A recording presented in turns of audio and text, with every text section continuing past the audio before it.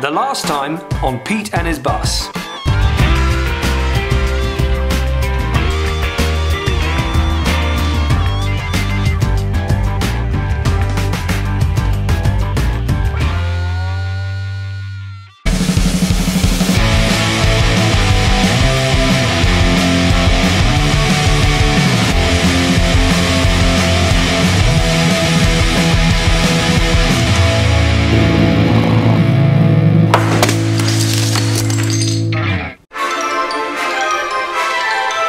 Riding to our headquarters this morning on my 1979 Vespa 100, a man in traffic shouted at me and said I was a poser. Well, do you know what, man?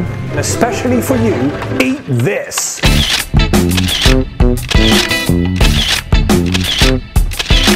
Moving swiftly on. To create the hatches on the side of our bus, I'm going to have to remove the old windows, and for that I need to tackle screws and rivets. There are lots of them, so I better start at the front. Any piece that comes off this bus will be labelled, so I know exactly where it needs to go if it needs to go back. It takes a lot more than you think to remove a window out of a Routemaster bus, because all the interior trim has got to come out, and then it leaves an exact gap for the window to be removed. But for some reason, this one just won't move. We've hit a bit of a bus roadblock because Routemasters didn't always have lights like this in them. This is what Routemaster bus interior lighting should look like.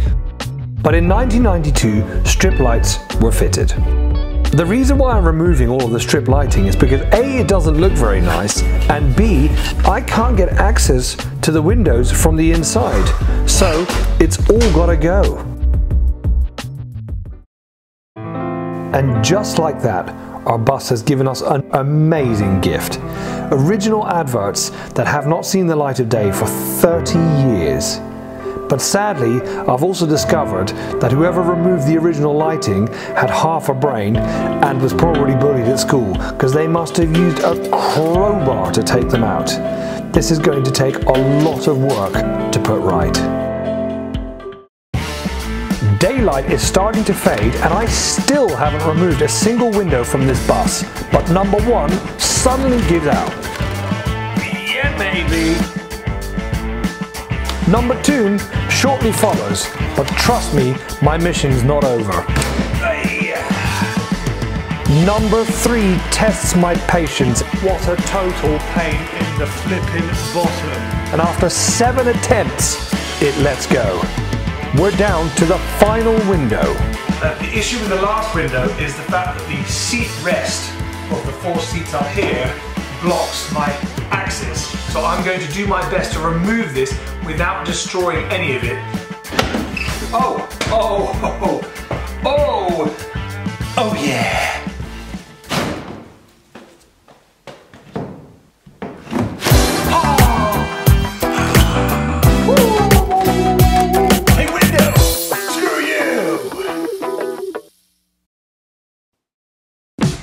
Today's work could have gone a lot faster, but we had the problems with the lighting, the seat back, so it ended up taking ages. But the result is all the windows are out, and most importantly, nothing got damaged. Now for those of you who were watching last time, I found something in the bus while I was stripping the interior out, and I promised I would show you. Check this out.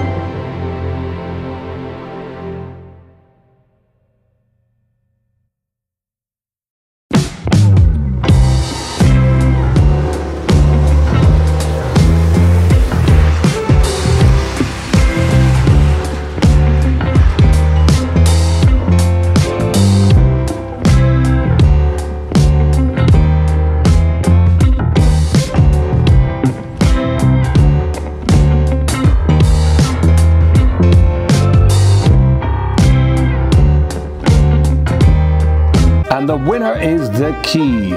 Lord knows how long it took to figure out that it was missing permanently. What did it open? No one will ever know. I present to you the key.